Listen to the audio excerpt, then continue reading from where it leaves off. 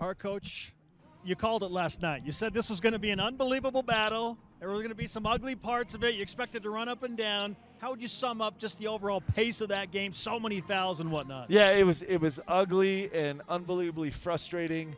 And that is what we expect from this game, right?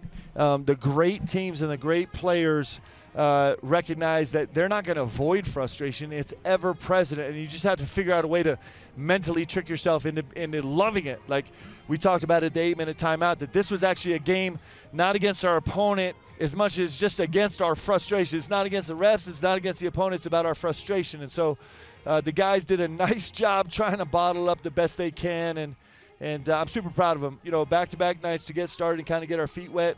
Clearly we have a lot of growth to do, but it's a good start for us. What's item number one on your coaching agenda for getting better before Saturday against Utah Valley? Well, you know, I mean, the only thing on my mind right now is Gavin Baxter, so I hope we appreciate everybody's prayers. He's worked so hard, and so we're just super hopeful that we can get good news on him.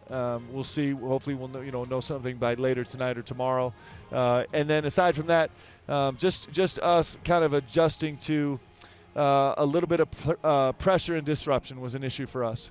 And so we'll get better at that. The way we're going to get better is by playing different opponents. This actually reminds me a lot of the Southern Utah game that we played here last year, where penetration was a problem. The whistle was so frustrating.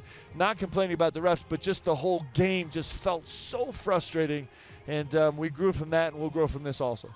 Yeah, undoubtedly concern about Gavin Baxter, and we too from BYU Broadcasting extend our best wishes for him in his return. There's been a lot of questions about Matt Harms as well, a guy who's been in a boot for the past 2 nights.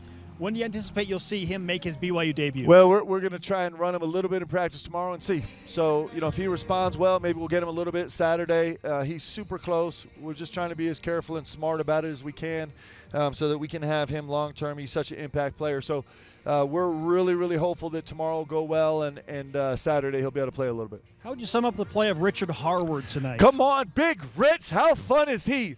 We've been talking about Rich for 16 months since he signed here.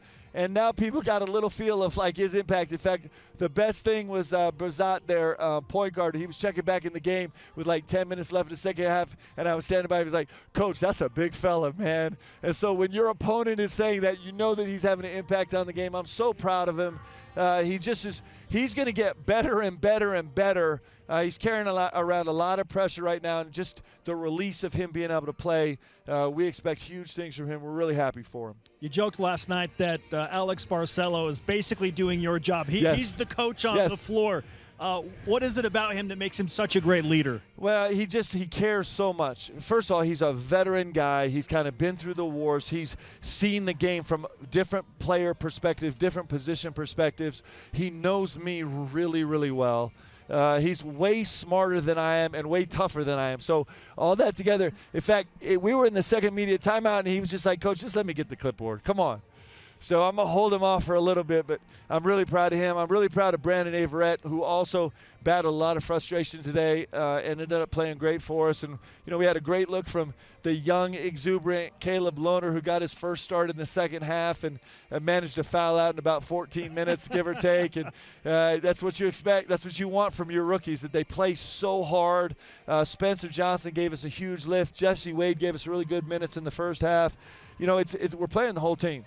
And everybody's contributing. Kobe Lee was just incredibly solid again. So I'm proud of everybody, and we'll move on. We just know we got to get so much better. We got to do it fast. Saturday is going to be a colossal battle, like every in-state game. Is we got to find a way to strap ourselves back together and be ready. I know you've been waiting a long time for the Thanksgiving meal that you're about to have post-game, and it will be a happy one with the win. But what's the best thing about Thanksgiving dinner? Hey, I actually have no idea. I haven't got there yet, but I do want anybody that's still watching, I want to wish you a happy Thanksgiving, man, from the whole team. We all of us that get to be a part of BYU in any form of fashion, whether you're in this gym or at home watching or alumni or just a fan. We got so much to be grateful for, and we are so grateful for everybody that supports this program. There's so many blessings we have. Big Rich says he's about to gain 3% in body fat after this meal. Yeah, so. Big Rich, hey, we're going to be eating 3 turkeys all by himself. Happy Thanksgiving, Coach. Congratulations. All right, thanks, guys.